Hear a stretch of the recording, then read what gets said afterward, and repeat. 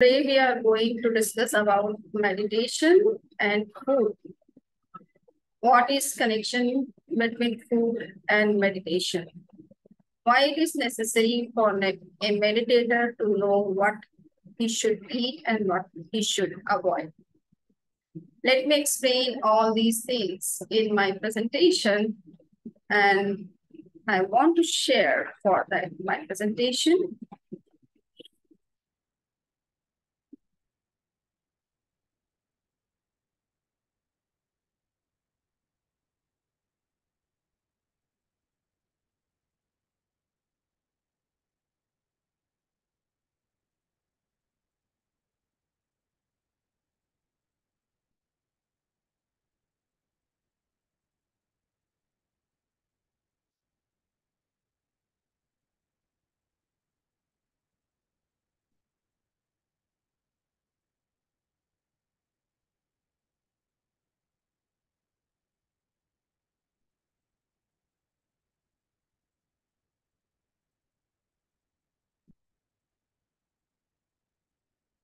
In today's discussion, we would learn about meditation and food. What is the connection between food and meditation?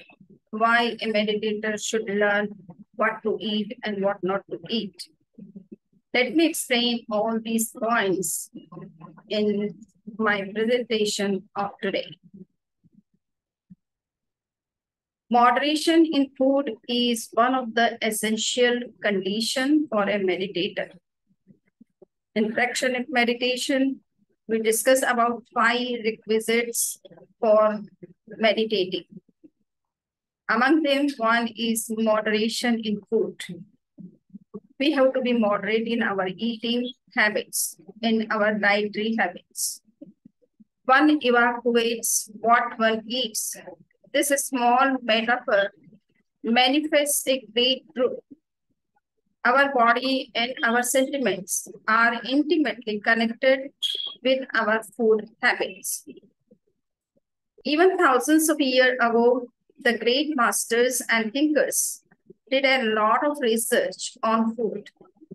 They highlighted the connection of food with every aspect of life, with chastity, with the control of senses, with education, and with intellectual development. Thus, food is intimately connected with man's overall development, physical, mental, intellectual, and emotional. From the scientific point of view, balanced food or balanced diet is good for our health.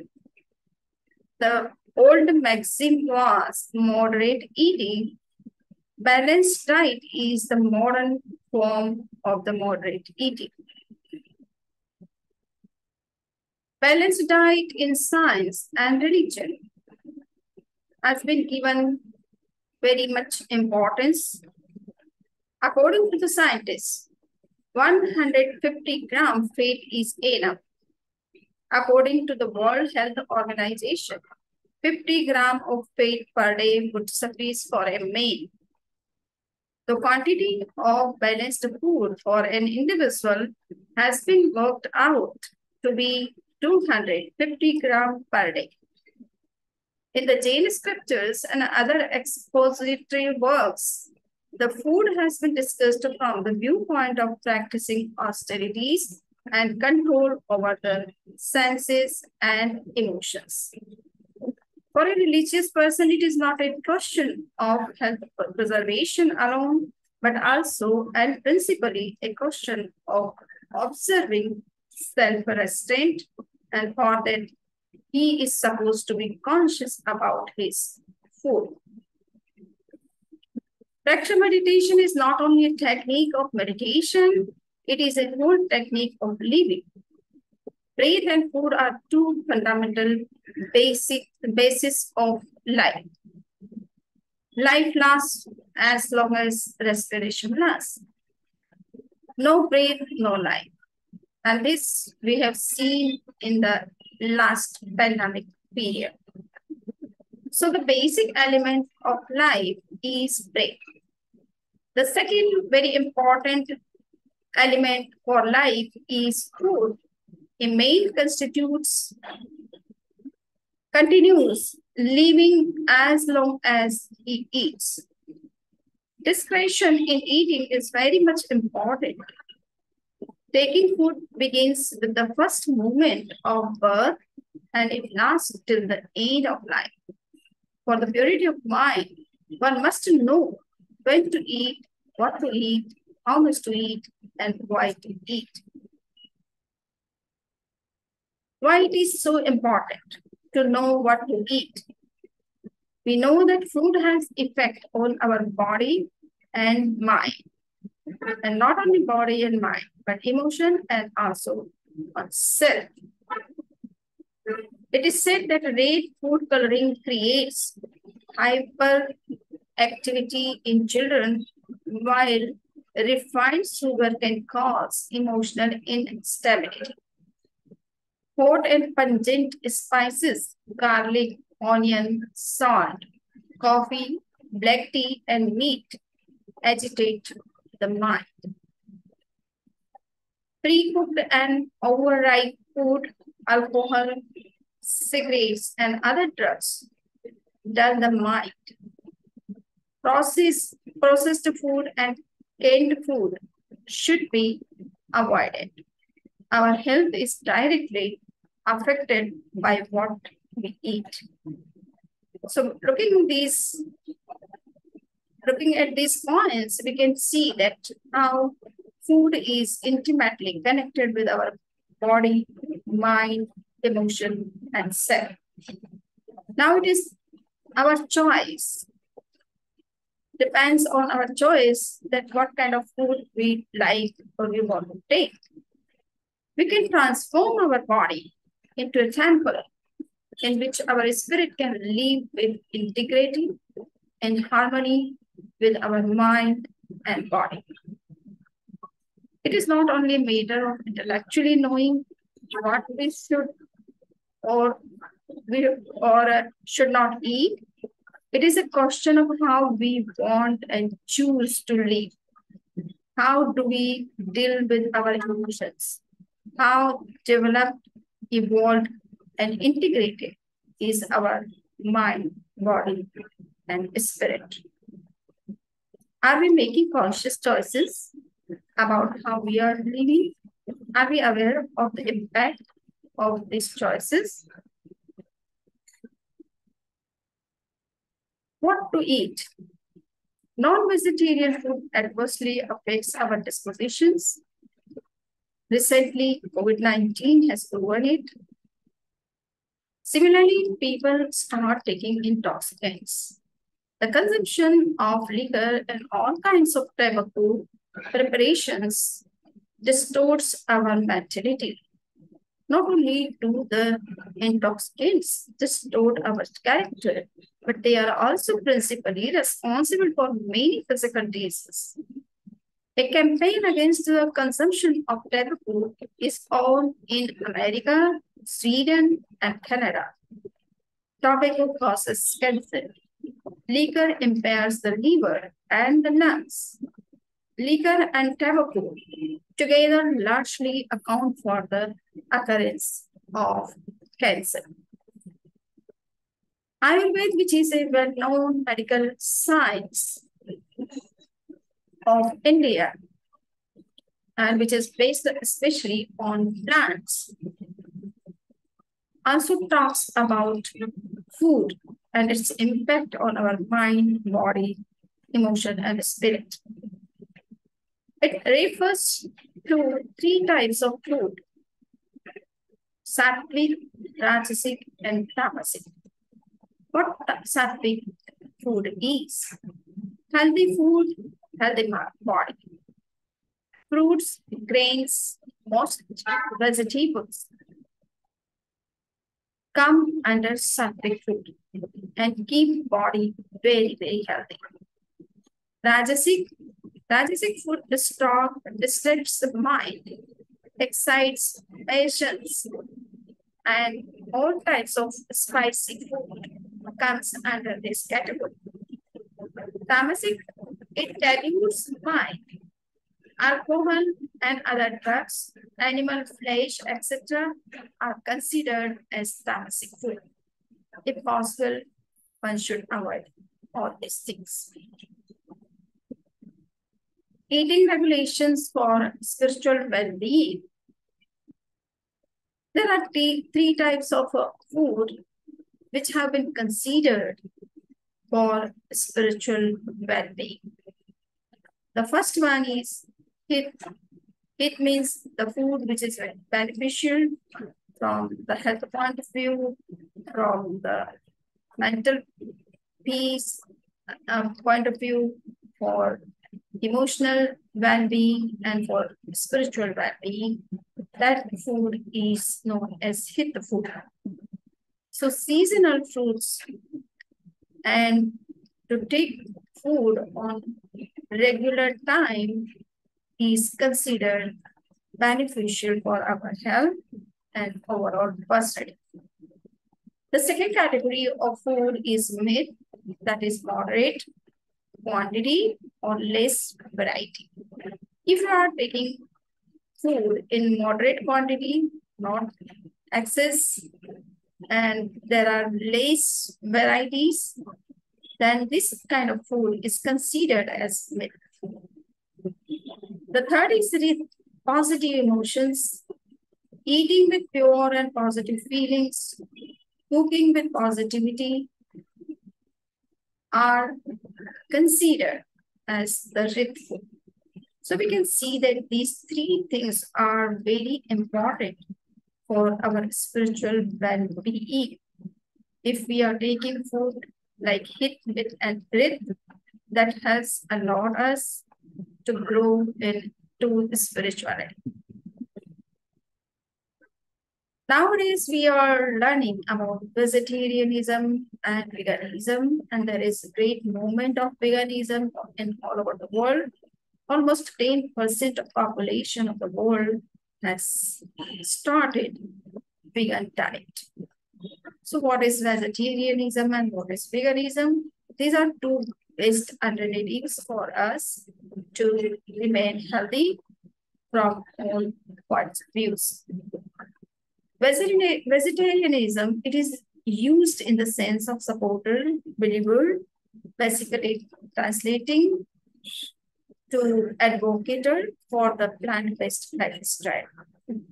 So these vegetarian people, they emphasize or they say that we should take the food which is based on plants. And especially in Jainism, vegetarianism is being practiced for centuries. Veganism, in present time, veganism is getting a big momentum, and people are converting into veganism with speed. So you can see that what is veganism?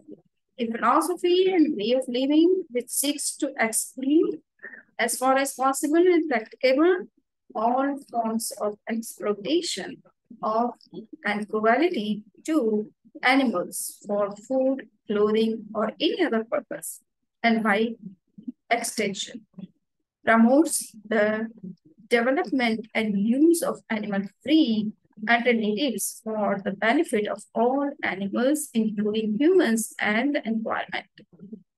In dietary terms, it denotes the practice of dispensing with all products derived wholly or partly from animals.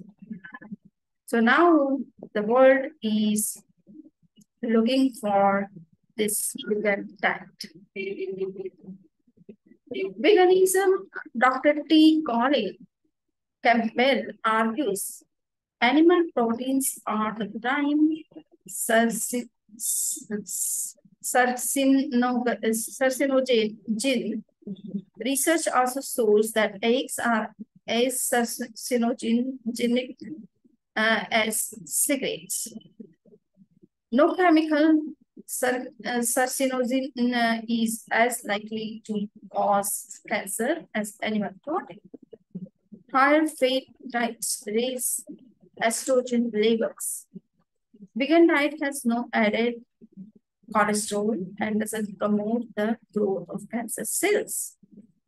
Fiber, which is a kind of nutrient and plentiful and in plentiful quantity in bigger types.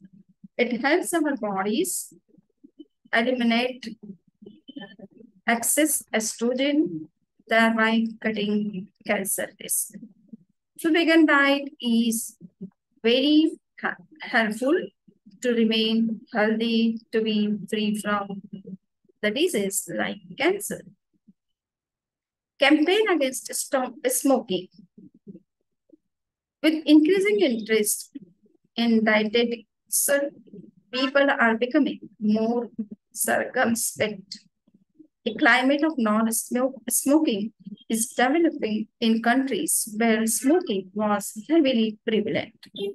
In America alone, 2 to 3 million of people have abandoned smoking. Smoking is prohibited in government offices. There are non-smoking rail and cars in Switzerland. Smoking is not allowed in public places. Smoking is prohibited even in parks and gardens.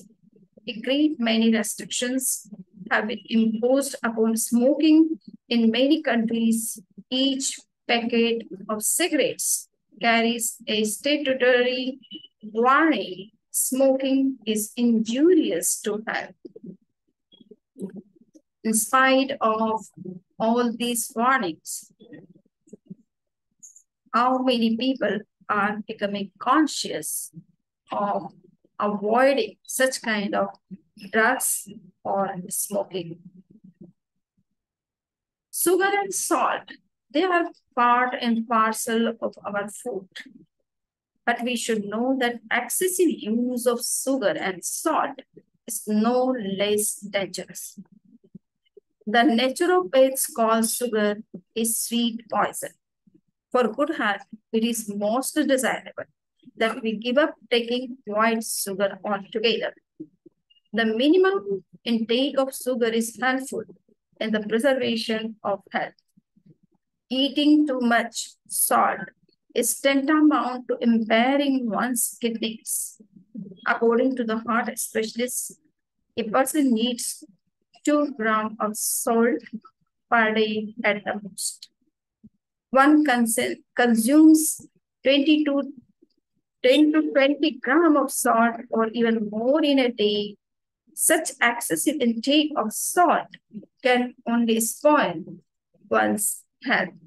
So we have to be very much conscious of in using sugar and salt in our daily dietary habits.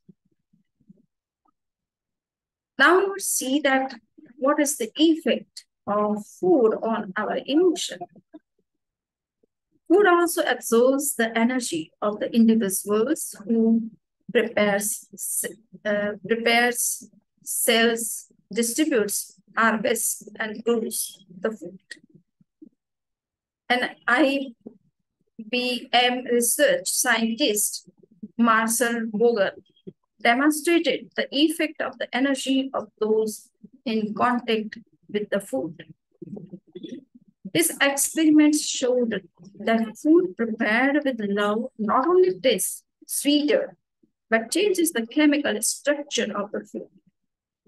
So we have to be very much attentive to all these factors, that who is cooking, who is selling, who is distributing, harvesting, and growing food.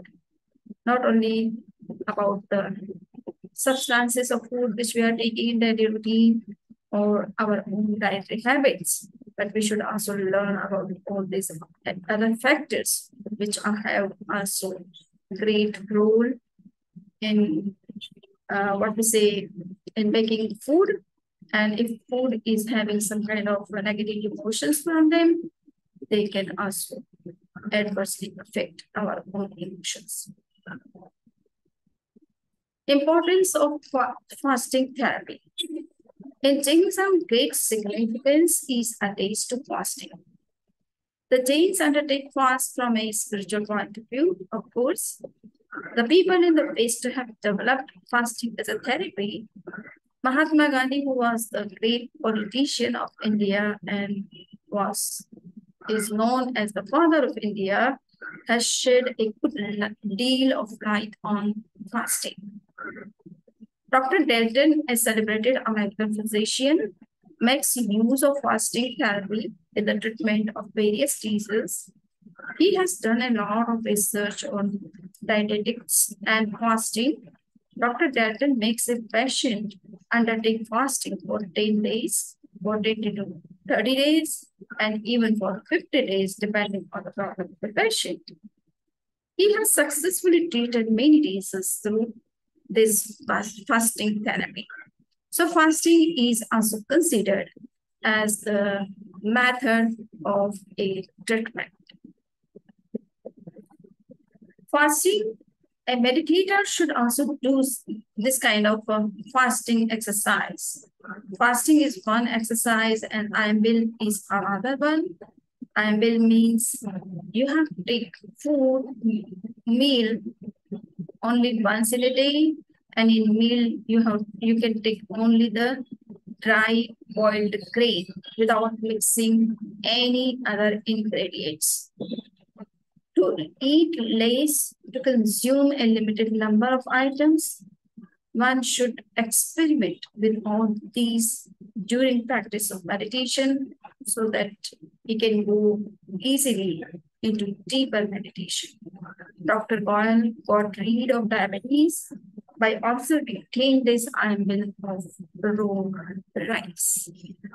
In his practice, he might have taken some little amount of raw rice with water for every day for 10 days and just once in a day. And by this practice, he has got rid of diabetes. The exercise of Iambil or of eating less or taking food in a small quantity or complete fasting altogether, all these have proved to be important factors in the maintenance of not only physical health, but also for the preservation of emotional health. Food abstinence is considered as fasting. Fasting makes it easy to overcome bad habits and addictions even.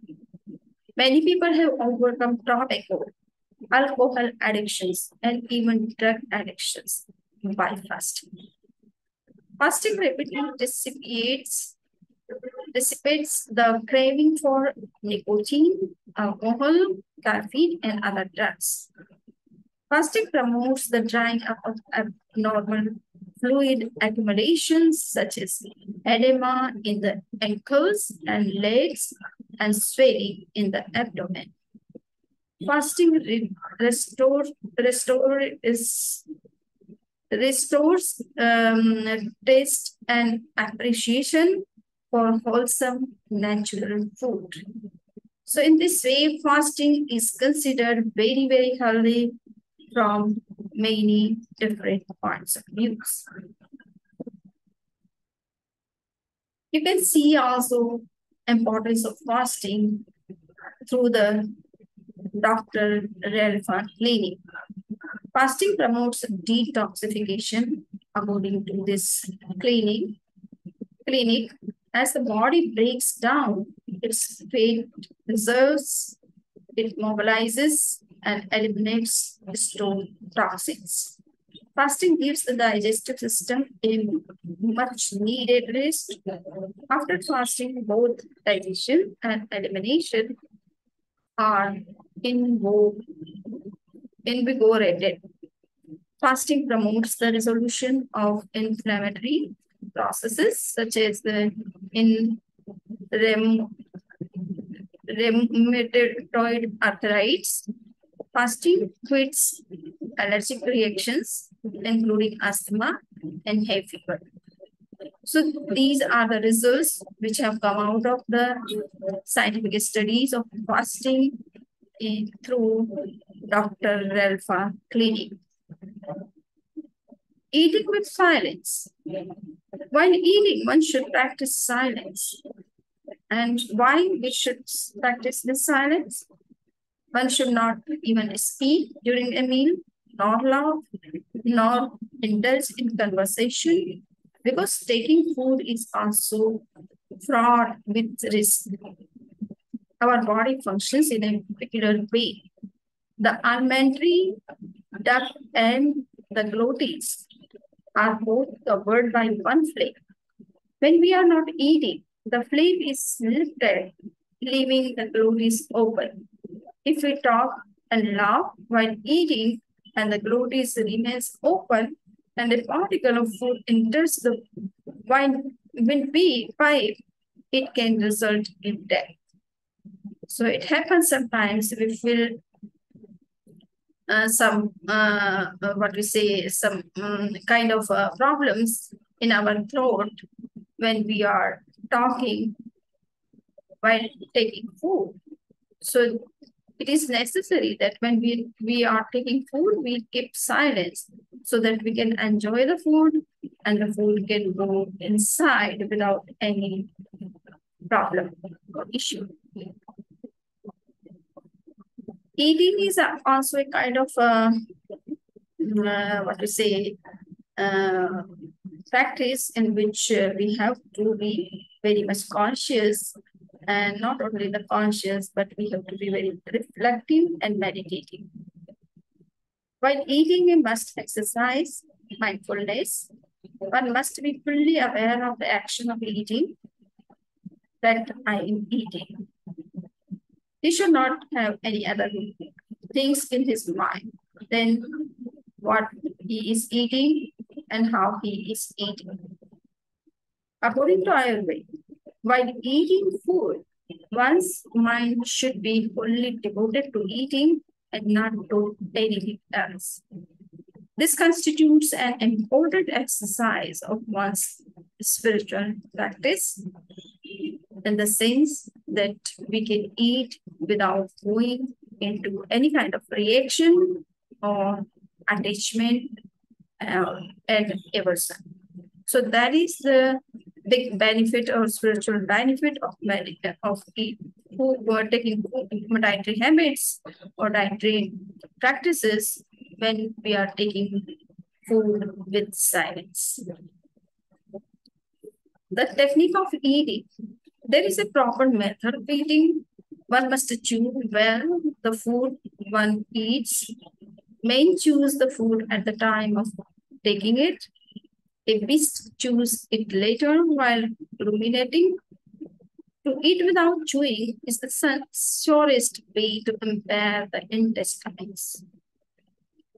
There is very famous Indian slogan that you should eat water and you should drink food. It means if you are taking even water, you should chew the water in your mouth the way that like the food. And when you are taking food, you should chew the food in the way it should be in the very liquid form, so that you can have more and more enzymes from your mouth while you are chewing. And that kind of food can be very digestive and energetic for our body. What is significant in consummation? Food constitutes an important feature of our life. We must consider it from various aspects. Food must accomplish the following 5 objectives. Increase in our vigor.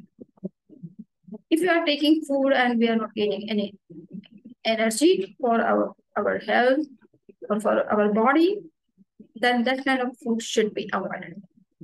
Filling up of deficiencies. We might have some deficiencies of some elements, and for that we have to be conscious what kind of food is good for our health and how we can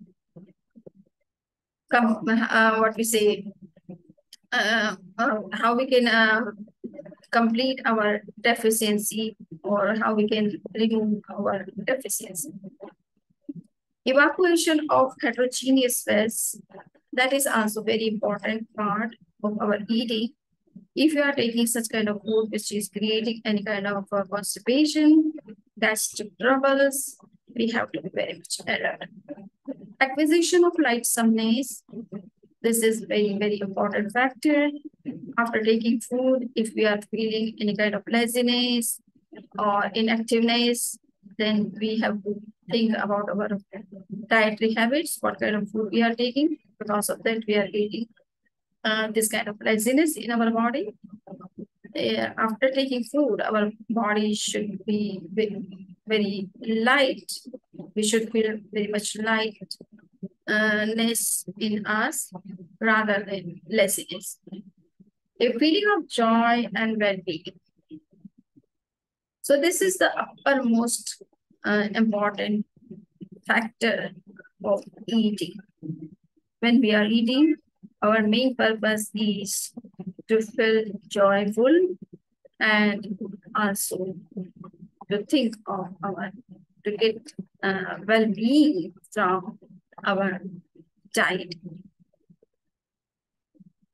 Evacuation of heterogeneous waste. An important secret of health is the avoidance of extraneous refuse that forms the basis of naturopathy. The essence of naturopathy may be stated in a sentence. The more the accumulation of excreta in the body, the greater the ill will, whereas proper purgation of this excreta ensures good health. What is old age after all? Old age means the accumulation of waste matters. If there is no proper evacuation of waste stuffs, the arteries would grow rigid, the elasticity of the body would be adversely affected, old age would set in sooner, the face will be covered with wrinkles, and one gets efficiency reduced. So these all are the harmful results if our stomach is not getting cleaned on time. One kind of therapy which is also very much important to cure some diseases and also from spiritual point of view. So urine therapy. Urine therapy is nowadays in vogue to cure cancer and some other such kind of health problems. In Jain tradition, we practice Moi Padima, that is a kind of urine which is being taken as food once in a day or twice in a day, I know. So, and it is also considered a method of treatment. In the Jain text, Vyavhara Bhashya, it is written, he who properly undergoes urine therapy, his body grows healthy and radiant like gold. There were many such therapies which have now gone into oblivion, but in the West, we are finding that there are a lot of researches which are going on these elements, natural elements.